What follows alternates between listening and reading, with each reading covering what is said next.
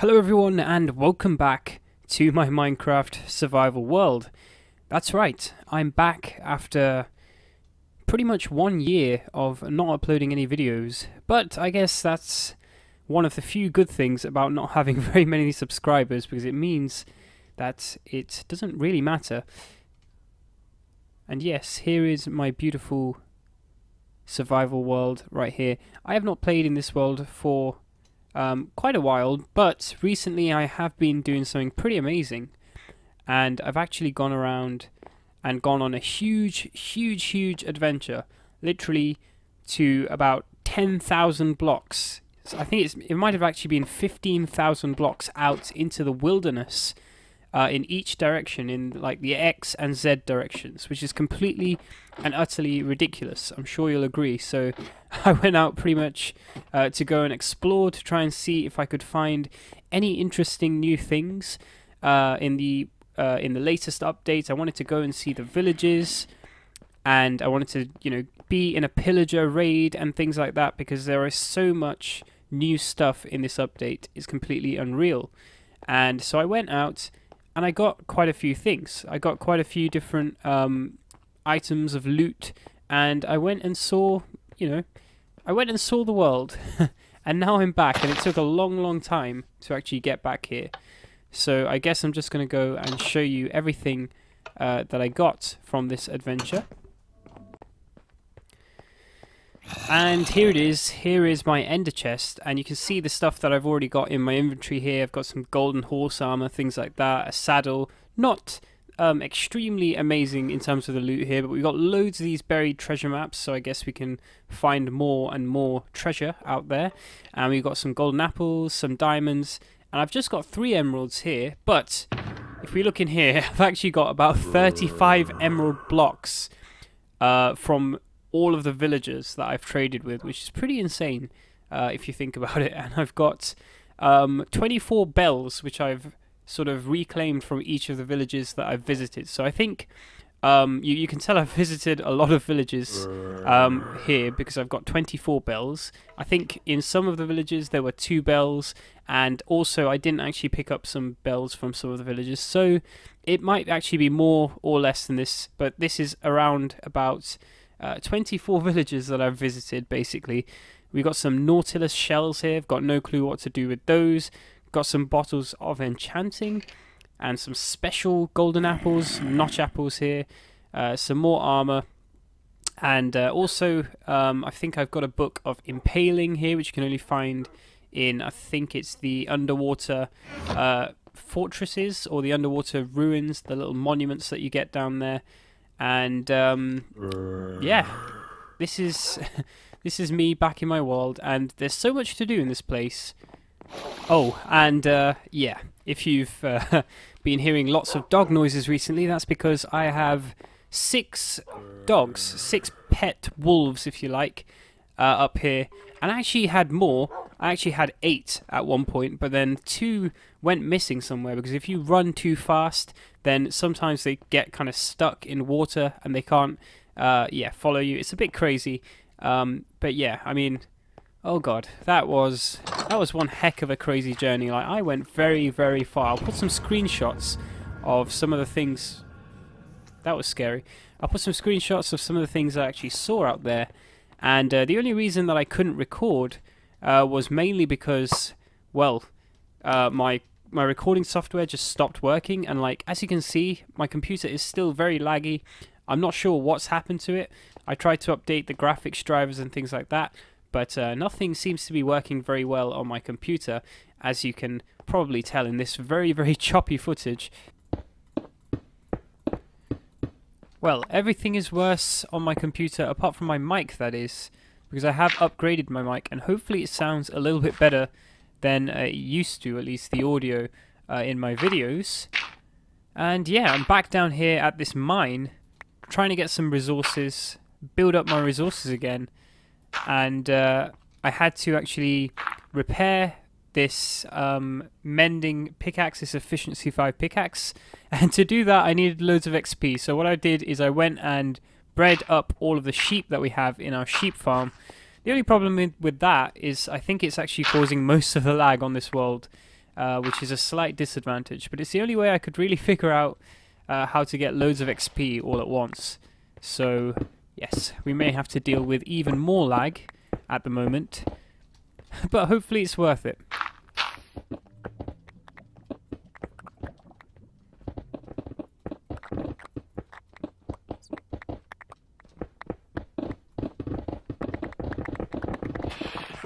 Oh, this is totally mad. Is this even a good idea? There is one positive to having loads of lag, which is that when the phantoms attack, you can just literally walk away and they can't catch up with you. So yeah, I guess I love the lag. It's brilliant. So guys, as you can hopefully see here, I'm trying to make a completely OP sword, like a god sword right here, and I've already got sharpness and breaking, fire aspect, mending and knockback at the highest levels, and some people seem to really hate fire aspect and knockback for some reason, but to be honest, I'm kind of liking them. I'm just trying to add everything that I can into one sword, but we're not done just yet, because for 28 XP, which I don't have, we'll get to that in a second, I can also add Sweeping Edge and Looting onto this, and it will be a completely mad sword. If you're wondering where I got all of these enchanted books from, well, from all of the fishing that I used to do in this world, I've still got tons and tons of enchanted books. And in fact, there's more enchanted books than you can even see here. There's quite a few left in the fishing farm over there, which I'm going to be rebuilding and hopefully using even more, because this thing is completely OP, as you can tell. But yes, we do need more XP, and yeah. You know what that means. More breeding. Well, it is the moment of truth, people. Let us go and put this sword right here. Oh yes. And add on these two enchantments. 28. And I've got 28 levels right here. Oh yes. This is a super overpowered sword. And, well, now I've got this super overpowered sword. I wonder what to do with it.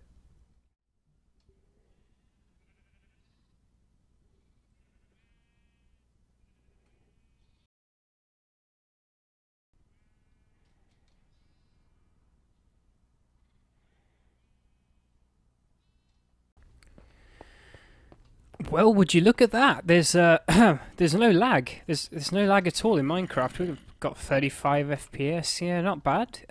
Well, I don't know. Minecraft must have had an update or something. And okay, I may have just gone and killed all the sheep. Yeah, that was pretty horrendous. All of the sheep. Well, I've kept like 2 in each pen. If that makes it any more humane. I mean, oh damn, that was traumatizing. All those baby sheep looking up. Oh, don't want to think about it. But, whew. On the plus side, we do have lots and lots of cooked mutton to eat in these barrels. And we have loads of wool as well. So that's fantastic. And we have no lag, which is the main reason why I actually had to, unfortunately, dispense with these sheep. Yeah, it's pretty bad if you think about it, because I used the sheep to get the XP to actually enchant this sword. And then I used this OP sword to kill all of the sheep. Yeah, we probably shouldn't think about it too much, but yeah, I mean, we've solved one problem, but we've also opened another, well, let's say a door of opportunity, because we no longer have the sheep, so we can't actually use them to get XP, right? So I think we're going to have to go and build ourselves an XP farm. That's right, we're going to have to build a huge, super cool XP farm, and oh, just look at this sword do its magic. It's completely insane. But before I do all of that, I'm going to go and trade with this invisible villager right here. Well, wandering trader, even. So, he's got, ooh, brown dye, no, that's useless. Bucket of pufferfish for 5 emeralds.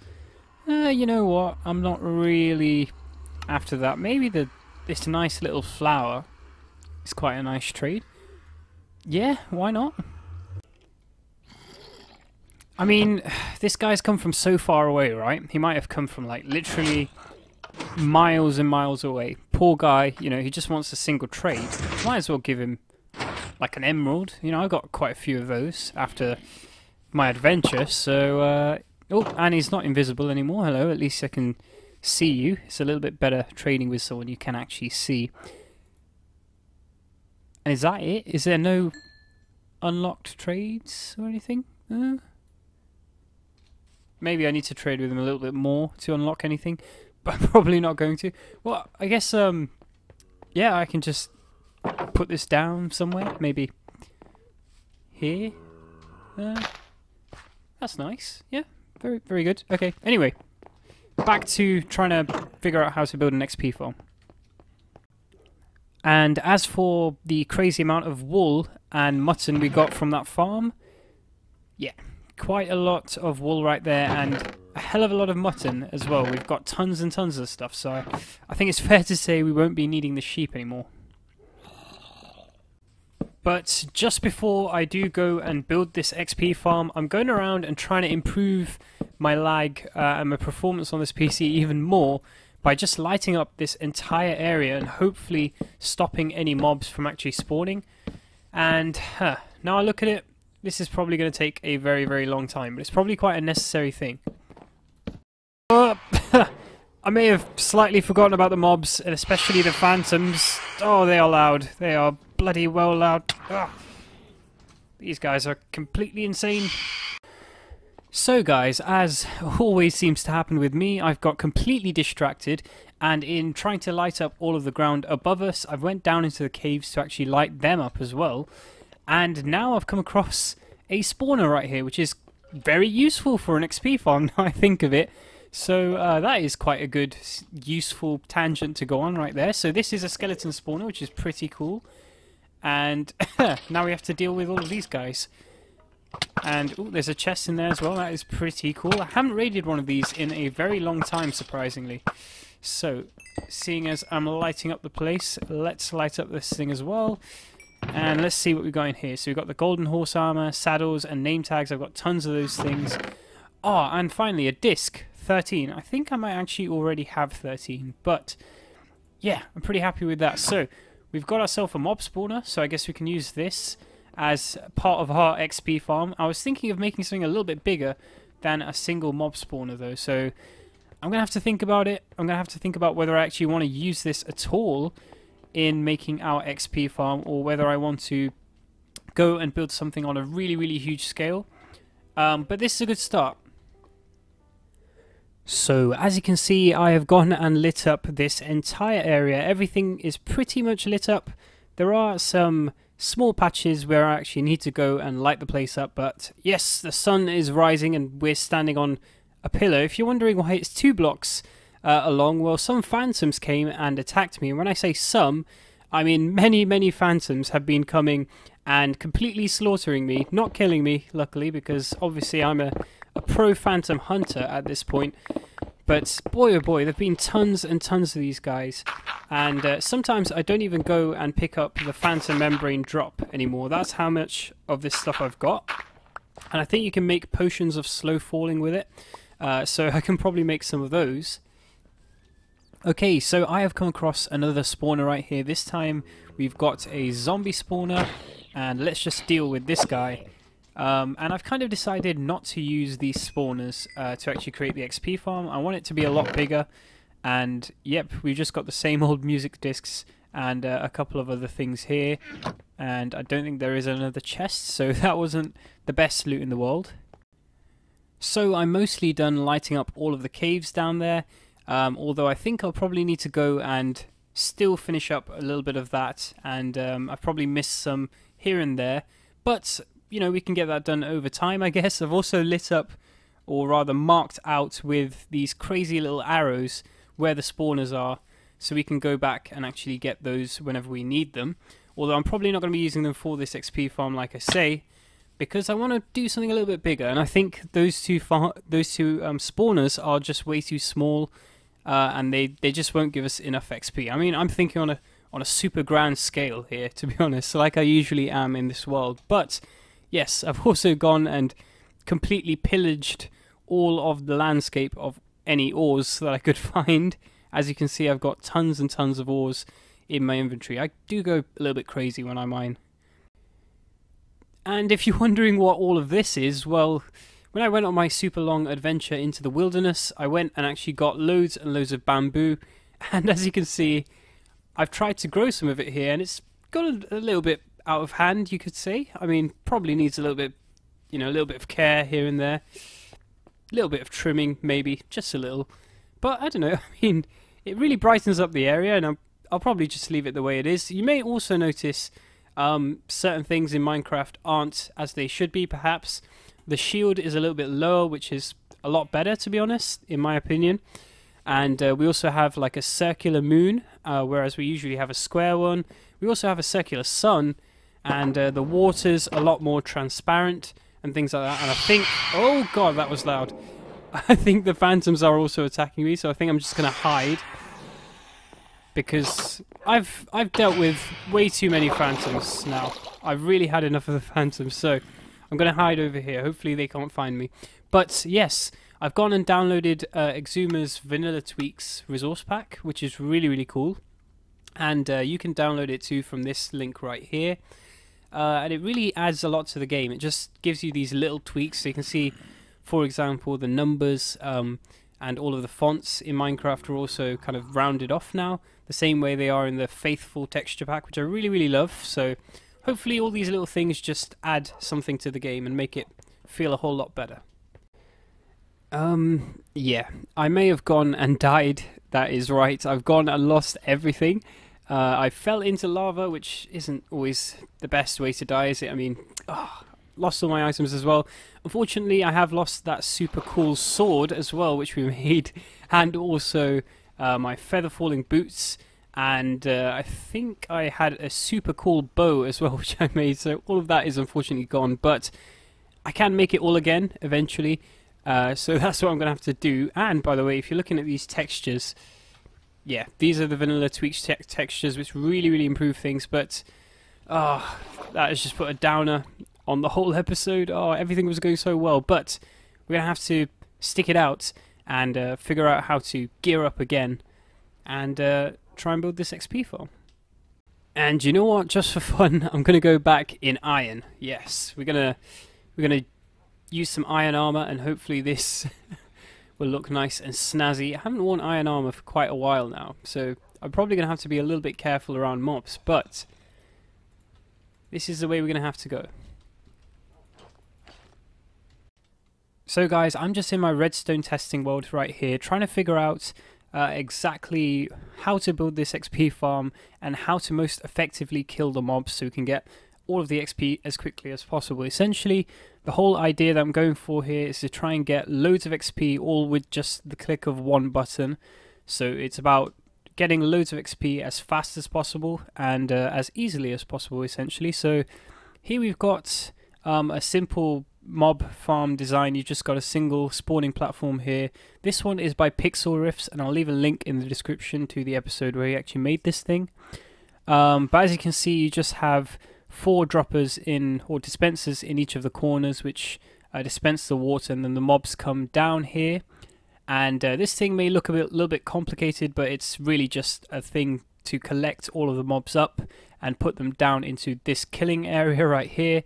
And what I was trying to do is figure out how to get the XP as quickly as possible, like I was saying. So if we press this button here, you can see, if we don't fall off the platform, you can see that we've got TNT coming out, and hopefully that would actually be able to kill the mobs. But the only problem with having TNT and killing the mobs with that is that if we actually spawn some mobs in here and press this button, it doesn't actually drop any XP. So as you see, the mobs do die, but you don't get any XP from that at all. I tried like lighting the TNT by hand and then moving it using these pistons like this, and sometimes it works. Obviously, if you light the TNT by hand, you will get all of the XP, but sometimes the piston doesn't actually even move the TNT once it's lit. So I'm not sure how that really works, and I kind of don't want my entire contraption to blow up. So while doing my research, I came across a really, really old video by Etho, where he was building an ender farm, where he had loads of spawning platforms in the end, and he was actually using that to get himself loads of XP. And obviously I haven't been to the end yet, so we can't do the same thing, but I was thinking that the way he actually killed the mobs using TNT was something that I could replicate here. So even though we're not killing Endermen, it's kind of a good idea to have all of the mobs funneled into this C section and have TNT blow them all up in the middle. So if I show you what I'm kind of thinking here.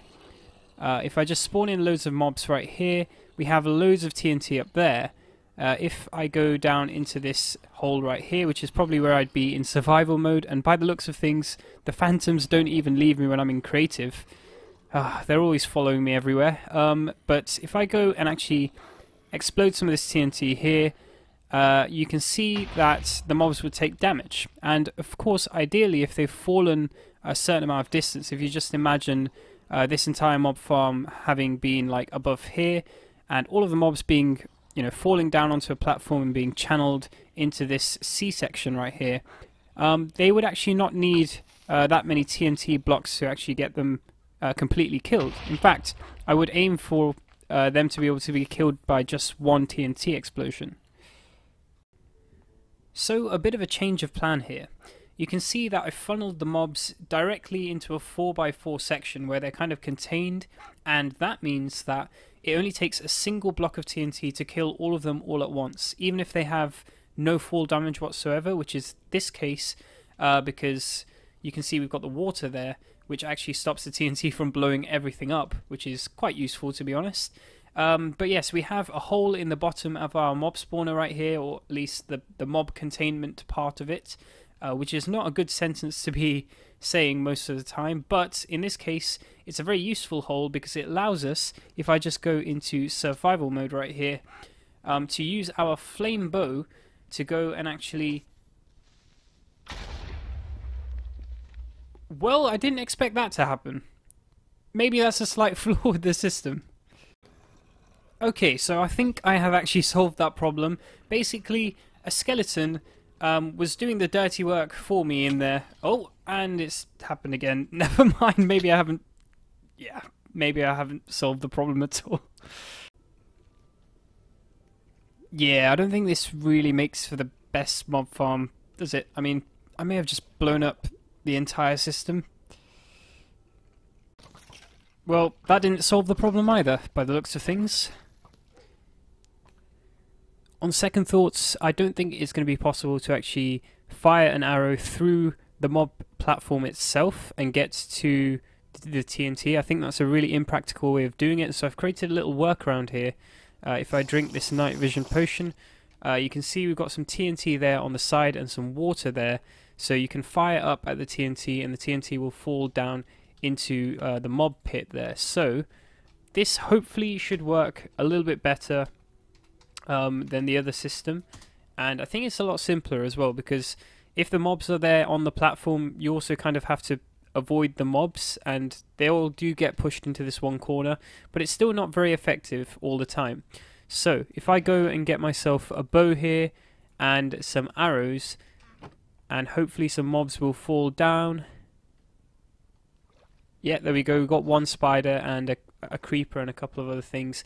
So if we go here and actually fire up at this TNT, and that goes down into the platform, we'll also get some damage. I think that's because of these half blocks. If I get rid of those, we won't take any damage and we'll get some XP. So that does actually work pretty well, and for some reason some of the XP seems to be you know, getting stuck in the corners there, which is not very good.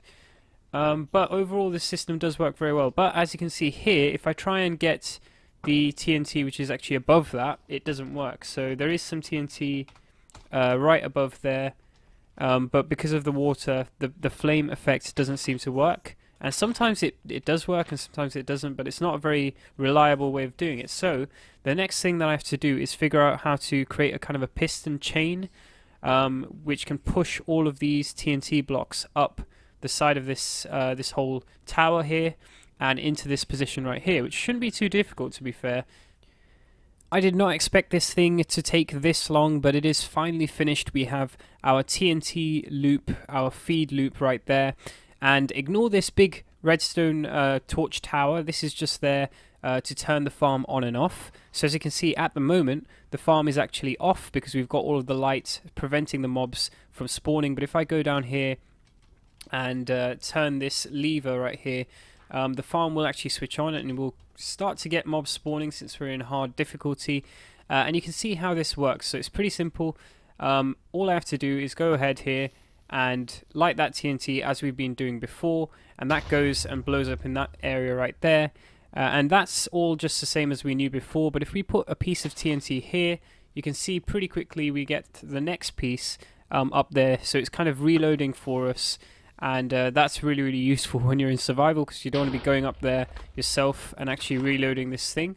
So yeah, this works really, really well, and everything else is pretty much the same, but there is one pretty serious problem with this system, which is that if I go and light this one and place another one directly, yeah, that one gets stuck, and you know what's going to happen next.